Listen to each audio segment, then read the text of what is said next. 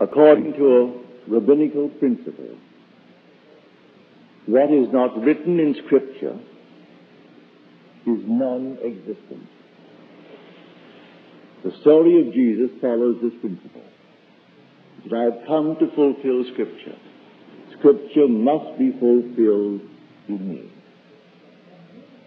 Now, who is Jesus? That question was asked, to eternity really, but 200 years ago, a friend of Blake, on their way into dinner, said to him, "Tell me, what do you think of Jesus? Who is he?" And Blake replied, "Jesus is the only God." Well, then he hastened to add, "And so am I, and so are you." Unfortunately, they went into dinner, and that was the end of the conversation. So we have no further news on it. But he said, he is the only God, but so am I, and so are you. So tonight let us look at it and see how practical we can make this thing in our world. The New Testament begins with the statement that this is the book of the genealogy of Jesus Christ, the son of David, the son of Abraham. So the story begins with Abraham. So we go back to the story of Abraham and start with the 15th chapter of the book of Genesis. And as the story unfolds, first his name is Abram, exalted father. It's changed later to Abraham, which means the father of the multitudes. So his first name is Abram, this exalted father. And we are told that the Lord spoke to Abram. And he told him that he is his shield, and that his reward will be very great. And Abram said to him, "I have no offspring. You have given me no offspring." And the Lord said to him, "You shall have a son, and the son will be your heir. He will not be one born of a slave in your home, but your own son will be your heir." Then he tells him of what's going to happen to him. He will go into a land that is not his, and the offspring will go into a land that is not his. And he will be a slave there for 400 years. And when he comes out, he will inherit great possessions, very great possessions. Then we are told that Abraham believed them, and it was accounted unto Abraham for righteousness. First he tells you, "I am your shield." In the New Testament we are told, when you put on the armor of God, above all things put on the shield of faith. So we see what the shield is. And the only faith in Scripture is faith in God. Well, God's name forever and forever is I am. That's God's name. That's the name of Jesus. Jesus means I am, really. It's Joshua, and Joshua is Jehovah, and Jehovah is I am. That is my name forever and forever. Man finds it difficult to keep the tense. If he could only keep the tense. But he speaks of thou art and he is and all these things. He can't quite believe. As Blake said to his friend Robinson, he is the only God. But so am I. And so are you. Now we are told a tremendous sleep, a deep and profound sleep fell upon Abraham. And he slept. And then the whole thing unfolded within Abraham in the form of a dream.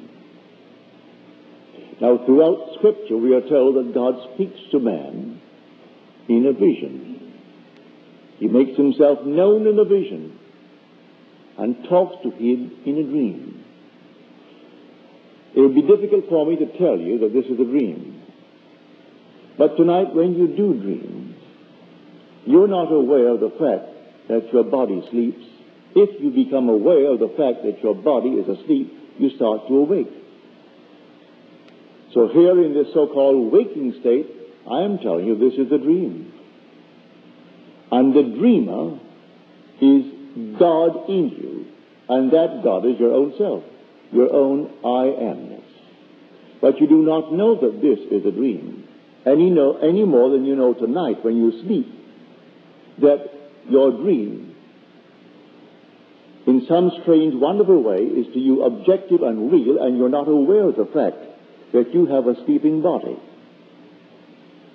So in this waking state, you also have a sleeping body. But you say, this body is not asleep, it's awake. Here I am talking to you from this platform, and I'm fully conscious that I am here, and you're conscious that you are listening to me. So we seem to be completely awake. And yet I know this is a dream. I can control the dream, and you can control the dream if you know it's a dream.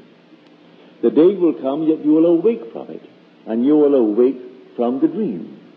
When you awake from the dream, you are God, and you know you are God, only when you're fully awake from the dream. I know in my own case, it was revealed to me that I will make myself known unto you in a vision, and I will speak with you in a dream. Well, he revealed himself to me as the dreamer in me. He said, I laid myself down within you to sleep. And as I slept, I dreamed a dream. I dreamed, and I knew what he was dreaming. He is dreaming that he is I. And that when he awakes, I am he. It was revealed to me as vividly as anything could be to anyone. He laid himself down within me to sleep. And in his sleep, he had a dream. And he's dreaming that he's I. Now, do I really believe it? To the extent that I believe it, I have made my world change to conform to my ideal. If I really believe it is a dream, I can dream a daydream or a night dream. But I must be in control of the dream. Now, when a man takes a state, it's a daydream, and he sees a marquee, and it reads his name, implying ownership of a certain building. It's all a dream. It's a daydream, granted. He knows exactly what he's doing. When he stands before that sign, and he sees the same sign, although no one else can see it, because it isn't there, the sign reads F.N. Roach and Company. And he is looking at it, and he sees J.N. Goddard and Sons, which would imply the Goddards own it, and they didn't have a dime. And for 2 years, he still is looking at that thing twice a day on the way to and the way back home. And he actually feels the thrill that would be his if what he is seeing is true. And 2 years later, an almost total stranger buys the building for him and takes only a piece of paper with his signature on it. For he had no money, no collateral.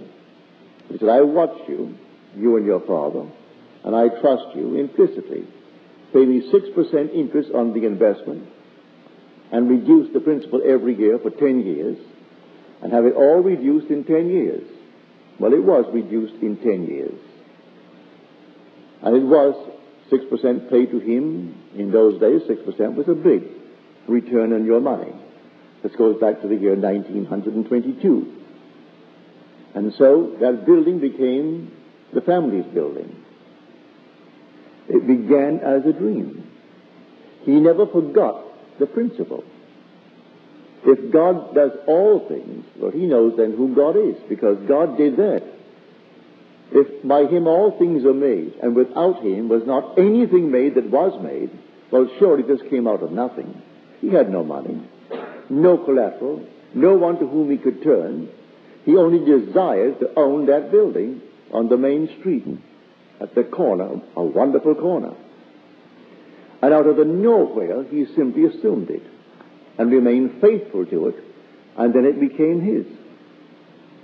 He took that principle and applied it from that moment on to everything that he touched in this world, for he discovered the creator of things in this world.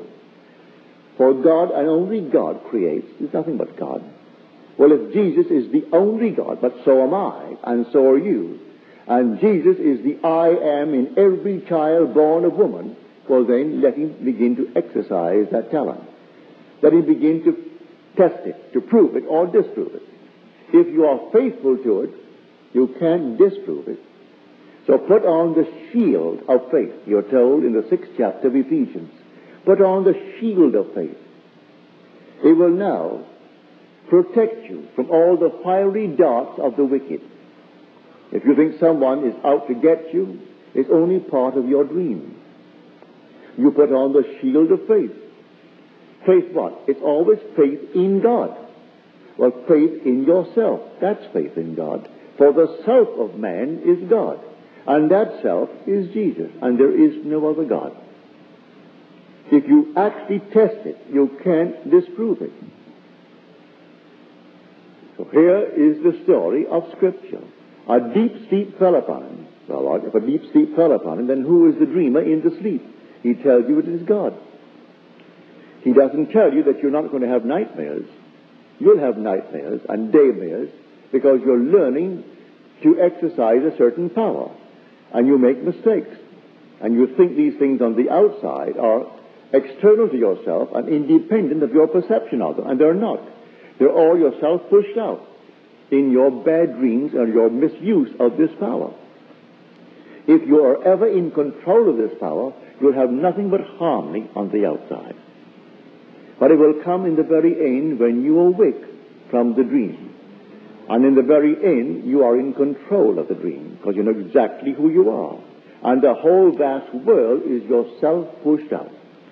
All that you behold, though it appears without, it is within, in your own wonderful human imagination, of which this world of mortality is but a shadow.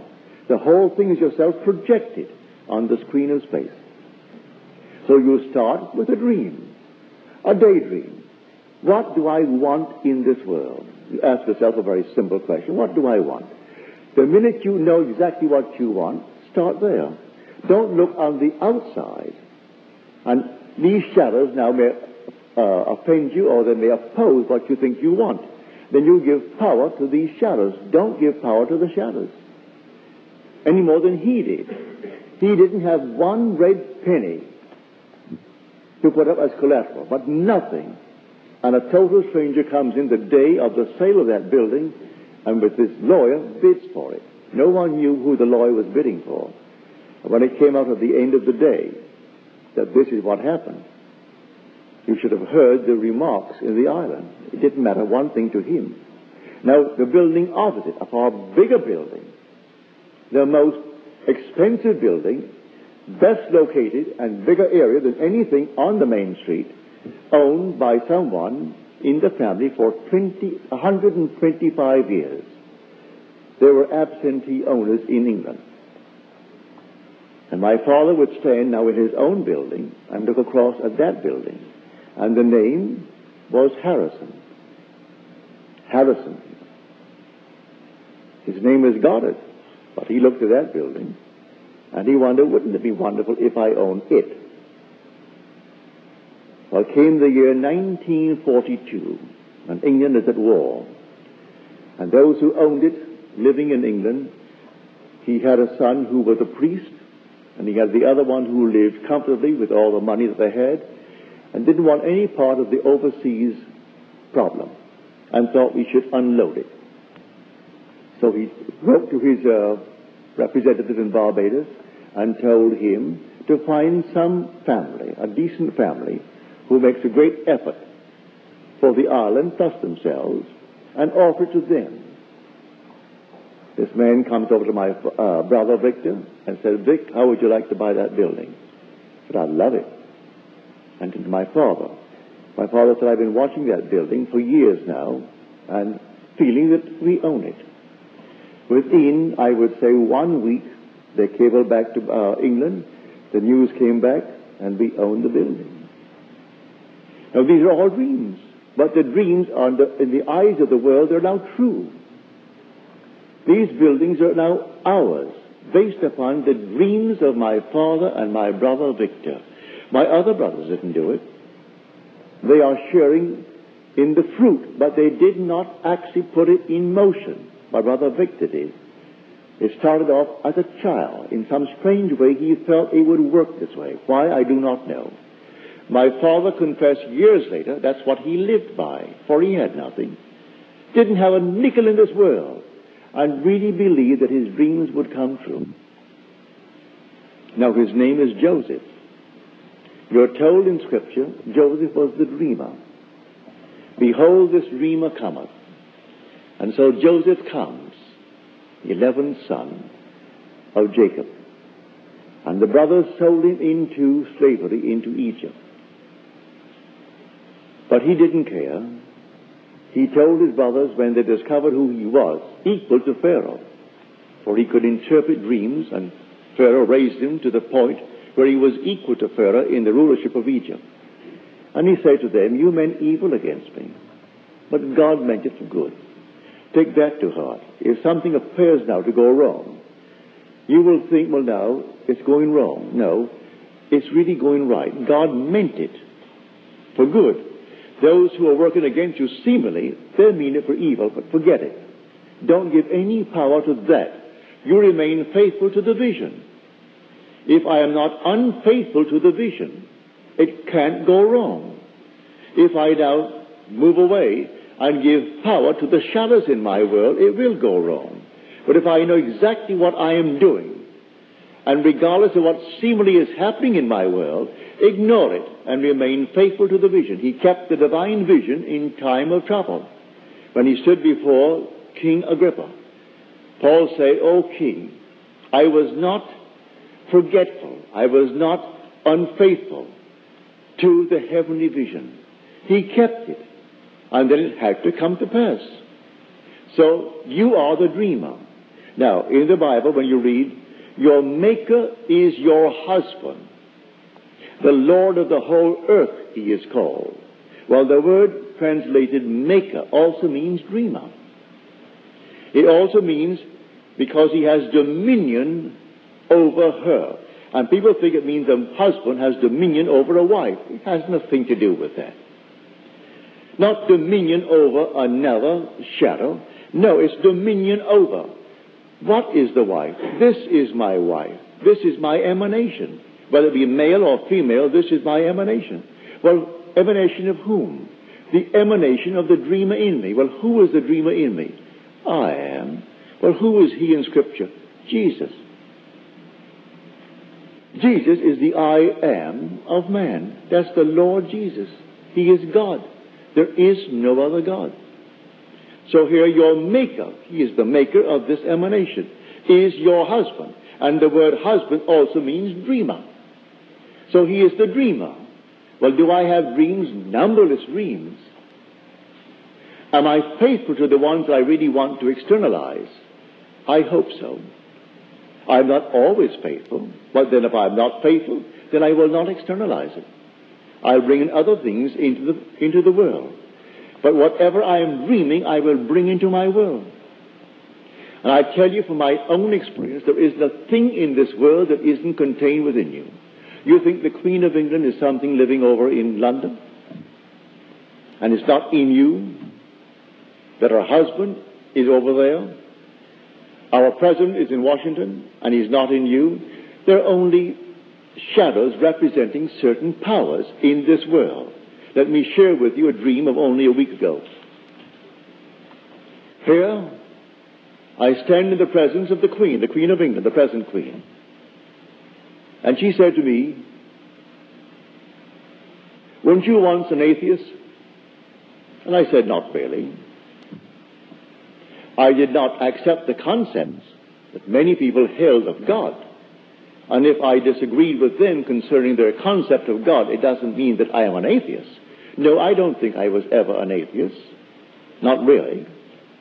Save They would judge me as one because I did not go along with their concept of God. Then she said, do you believe in Christianity? I said, I don't have to believe in Christianity.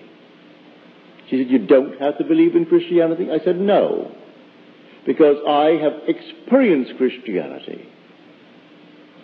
So I don't have to believe in it. I know it. I have experienced Christianity. With that, her uncle, the Duke of Windsor, comes up, little tiny fellow, old as Methuselah, by the looks of him, and he tells her that it's time to go to the party. You're a little bit late now. And she introduces me to him. Well, he shook my hand, and I said, here is my sister, and here is her husband. So I introduced them to my sister and her husband. And at that, she invited me to a certain party. I said, I'm sorry, but I can't come. When they departed, my sister reminded me that you can't refuse royalty. That's a command. Well, I didn't tell them, but I told my sister, I do not accept any commands. As far as I am concerned, I do not accept any aristocracy in this world concerning the flesh. The only aristocracy that I will admit is the aristocracy of the Spirit, and they are not born of the Spirit. So here they are, they come down. A physical descent does not interest me at all. Don't tell me your physical background. For the most humble person in this world, born of woman, has a lineage that would stifle anything born of flesh. Because this most humble child in this world has a noble background that leads up to God. And God is housed in that child as that child's I amness. That's God. But to tell me that this body comes out of a certain physical line, and that is a great line? Nonsense. So I said to my sister, it doesn't really matter. So I refused the royal invitation, because I do not accept any physical lineage. I will only accept the aristocracy of the Spirit and not of the flesh. I didn't tell that to the Queen. But where did the whole thing take place? It took place in me. My sister, my brother-in-law, the Queen, her uncle, all these are all in me. If I could only animate a section of my brain at will, the whole thing would project itself. The same scene would take place now, at this very moment. The day is coming, you will know that brain of yours is infinite. And you will actually be able to animate sections of it and see it objectify itself and have a play. And then you can stop it, and it returns where? Back into you. That's where it is. You will animate another section, it projected on the screen of space as something independent of your perception of it. And it will all act as though it's completely independent of you, and it isn't there at all. It's all in you. You stop it, where does it go? It vanishes, it returns to you. That's who you are. You're God. All things are contained within God. And God is your own wonderful human imagination. That is Jesus. And so am I. And so are you. So this is the story that I would try to get over to everyone in the world. I don't care who you are. It doesn't matter where you were born and when you were born and who you are in the eyes of people. It's what you are in your own eyes. You can start this very moment. And if you really want to transcend your present state in this world, you can transcend it, because you're going to dream it. The whole vast world is your dream pushed out. If you didn't know it as a child, learn it now. We were the poorest people of the poor. And my brother Victor, in some strange way, he discovered that a dream comes true if you are faithful to the dream. My father told me that he always practiced it. He never went through grammar school. He couldn't afford the penny a week to go to school. We had no free education, but a penny was a penny, and his father couldn't afford the penny. It was 2 cents. The British penny, a huge big coin. And so he left in what we would call the middle of a grammar school in this world. But my father had the ambition, and he had the capacity to dream. He was well named Joseph Nathaniel. And so he could dream all right.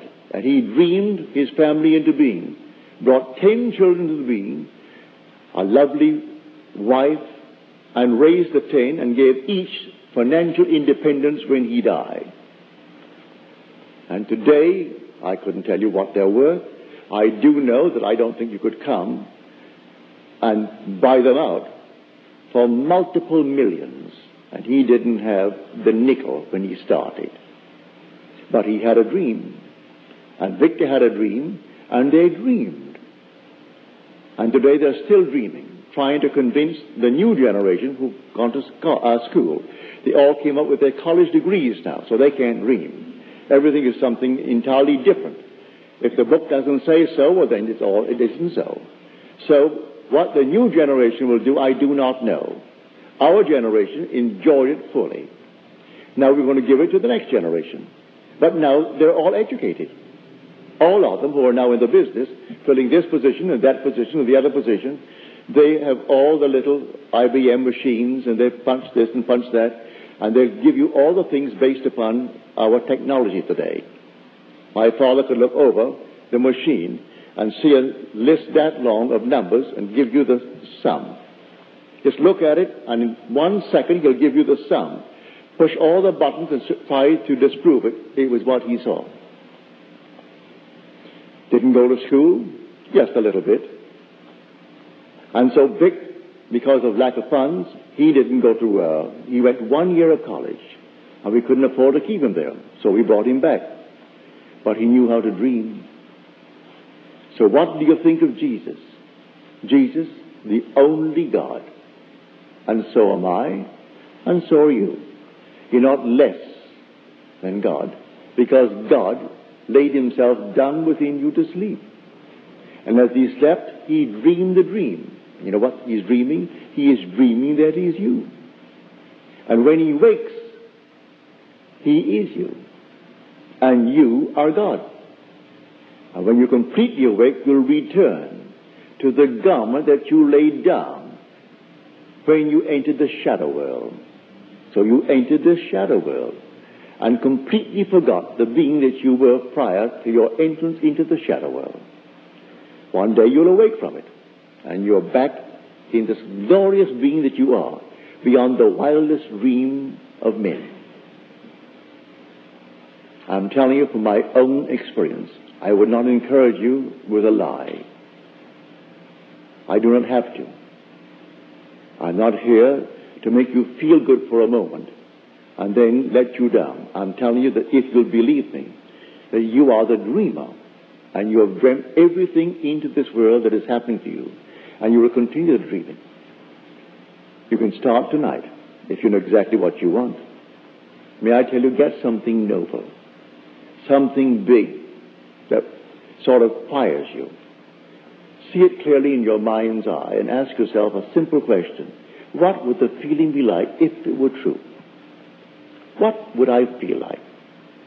And then as you feel it, do it. Here is a dream. He's gone from this world now. But he was 77 when he left.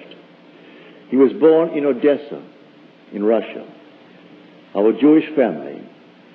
And he knows what it is to suffer, or he knew then, to be an outcast, not to have any new clothes at any time, only what charity could give him, wrapped his feet in bundles. Never knew what it was to have a suit, but slacks all patched up. And he was the head of a small family of about 4, and his mother died when he was only 8. So he had to get out and earn a few pennies to bring in for food for the family. And he got a job taking money to the bank in large denominations, and they would change it into copper and silver, and he would go back to his business and give the money into the firm.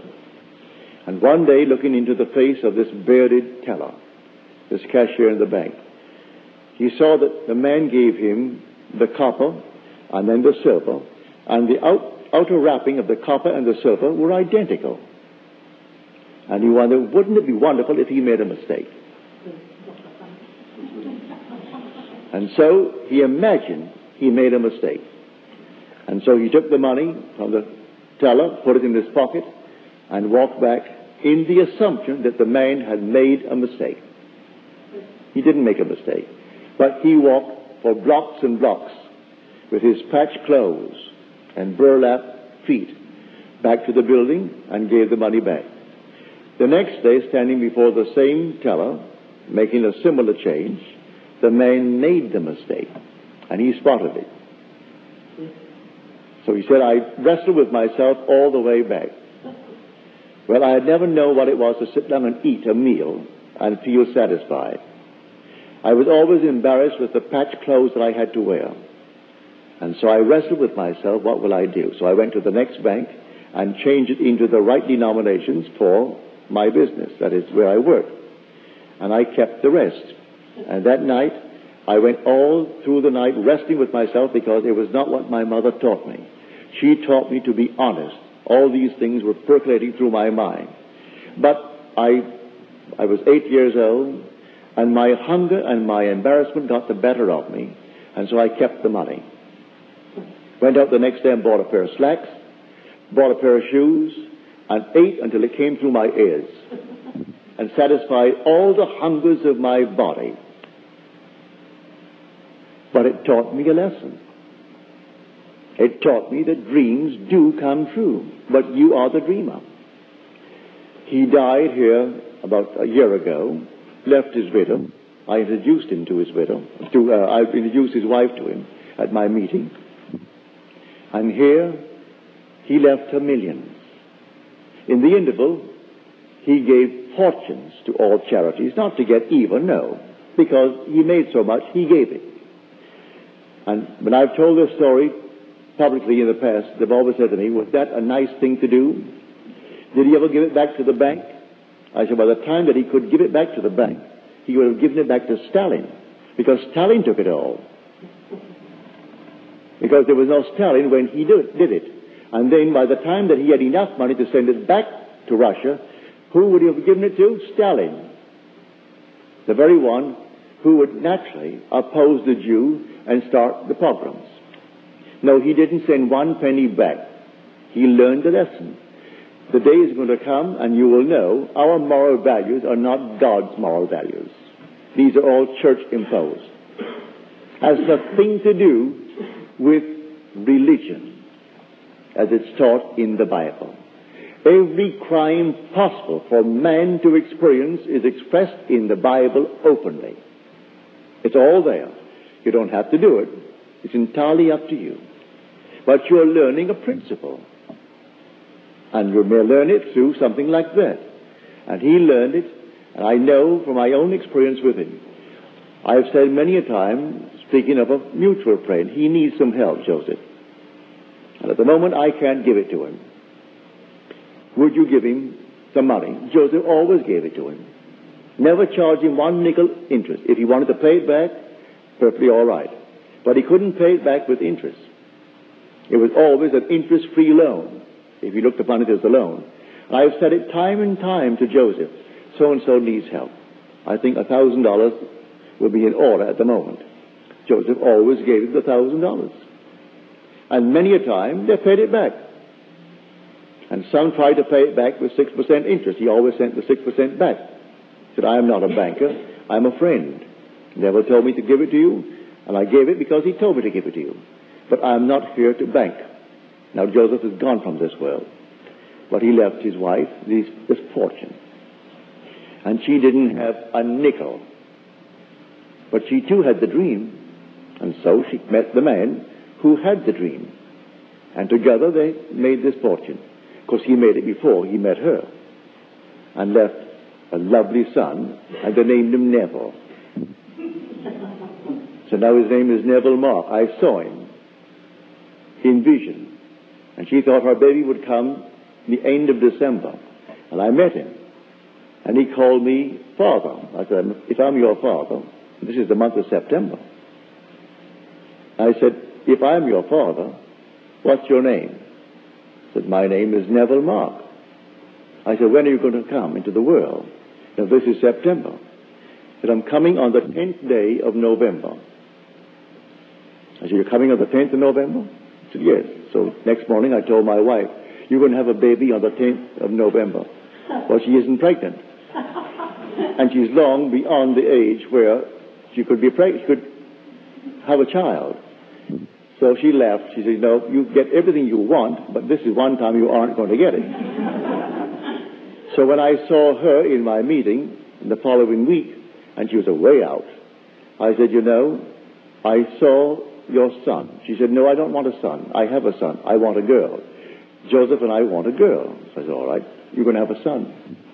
And his name is Neville, and his next name is Mark, Neville Mark. And he's going to be born on the 10th of November. So it couldn't be. The doctor tells me the end of December. I said, all right.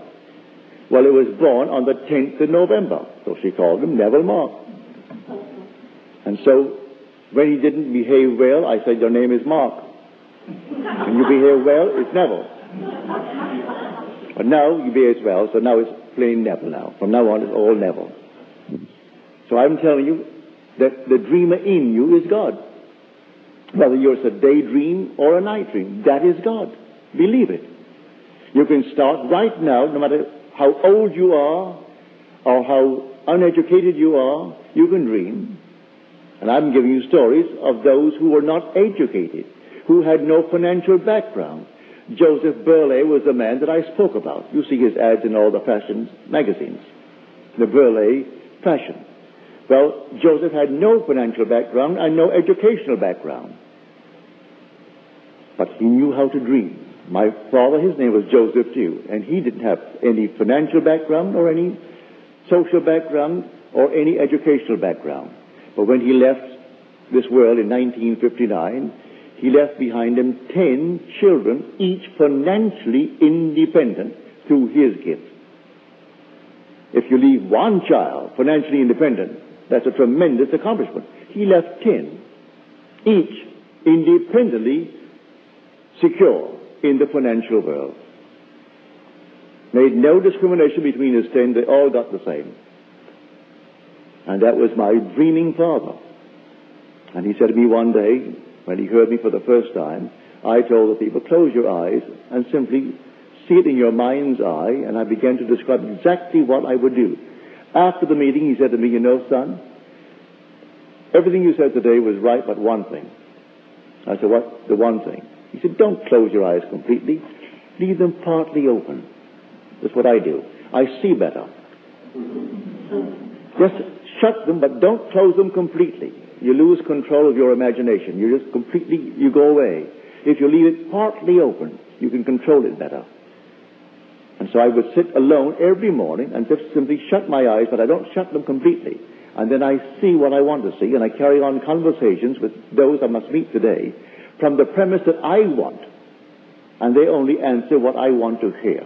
And they completely do exactly what I want. That's how I control it. That was a waking dream. That was what my father did. That's what my brother Victor did. And they became what they are. Well, in the little island of Barbados today, they are tops in the financial world.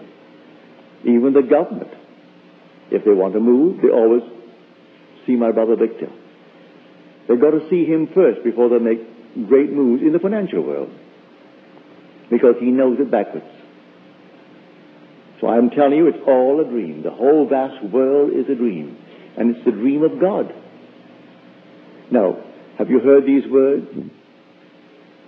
Pilate's wife sent a messenger to Pilate,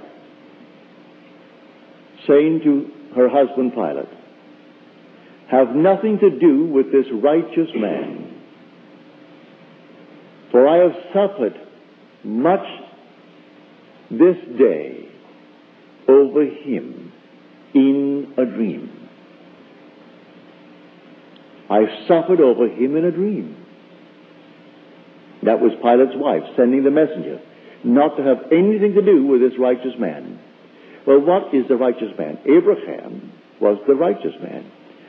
Righteousness is simply when the individual fulfills the condition imposed upon him by a relationship, he is accounted righteous.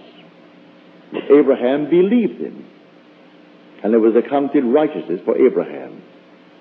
Well, what did he believe? He promised them a son.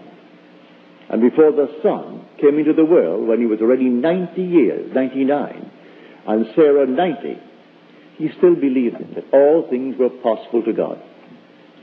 It's a beautiful story. That child was simply the foreshadowing of the coming of the Christ in you. His name was Isaac, the laughing one. And I'm telling you, the whole story is true from beginning to end. Tell all your friends how to dream. But to dream, you must believe in God. But tell them who God is. Don't point on the outside. Tell them that God is their own wonderful human imagination. That when they say, I am, that's God. That's God's name forever and forever. Now, let them test it. You're invited by Scripture to test it. Come test yourselves and see, do you not realize that Jesus Christ is in you? If he's in me, then where is he? He can't be in my arm because I can chop it off, and I'm still aware. He can't be in my foot. He can't be in my heart. I can take out the heart and then have a transplant, so he can't be there. Can't be in a lung. Either lung, I can live with one lung. I can live with all parts being removed or cut away. But where is he then? He's my own wonderful human imagination, and you can't take that from me. That's the foundation. That's the reality. That's I am. That's God. I can dissect this body and live with parts of it gone. Arms and feet gone, and still I'm aware. But I can't cease to be when I am aware that I am. And that's the thing that actually transcends death. So you can chop off your head. You can't chop off I am. It instantly closed itself like a dream tonight. Your body's on the bed, and you aren't aware that the body is sleeping while you are dreaming. Then in what are you clothed? In my case, I sleep in the raw. But when I dream, I am always in clothes. When I stood before the Queen, I was in clothes, and yet that body that night was sleeping in the raw. Because for 40 years now, I've slept in the nude. I find it easier. But here, in my dream, I'm clothed appropriately to stand before the Queen. And I didn't bow before. I knew that her little so-called line, in her eyes, is a very important thing. But she was very humorous. But when her uncle came into the picture, he was of that old school, very, very important. But she is queen and he is not king. He is only the uncle of the present queen. And so, if he wanted to hurry her up, she would not be hurried. She wanted to get something out of me. But who is getting it? It's myself. The whole thing is taking place within me. I'm confronted now with what is called the symbol of authority. But that's physical authority. Caesar's world. So Caesar's world stands before me. She is the queen. And when she said to me, weren't you an atheist? I said, not really. I didn't believe in the concepts of God that people held, but I wouldn't call that atheism. What do you think of Christianity? Do you believe it? I said, I don't have to believe it. You don't have to believe it? She said, no. I said, don't have to believe it. I know it. I have experienced Christianity. You have experienced Christianity, said she. I said, yes. Now, she is the head of the church in England, and she hasn't experienced Christianity. But this is all a drama taking place within me. So when the dream came to an end, where did they go? Back into me. And I know from experience that if I could animate, stimulate the smallest little section of my brain, what it represents would push itself right out as something objective and independent of my perception of it. Stimulate it again, the same thing happens again. You can conceive of one situation in this world that isn't contained within you. Everything is within you. So there's not one being in the world that's on the outside. It's all within you. And one day you're going to completely awaken from the dream. And I'll tell you, you'll realize you haven't gone anyplace. You never really left your eternal home. You never died, save in your dream. I wrote those words in 1946. And not a thing has happened to me since to cause me to in any way modify it. And that experience happened to me, and I wrote that little book called The Search I told it in the very last page. And not a thing has happened to me to cause me for one moment to change it or in any way modify it. The whole thing is a dream. And we are the dreamers of the dream. And the day is coming that we are awaking from the dream to discover we never left our eternal home. We were never born. We were never dead. We have never died save in our dream. Seems fantastic. But I tell you, it is true. When God awakes, He awakes from a dream. So you're told in Scripture, let God awake, and His enemies be scattered. And when the Lord awoke, He awoke as one out of strong drink, and all the enemies were scattered. He has no enemies. When He awakes, it's only in His dream that He has enemies.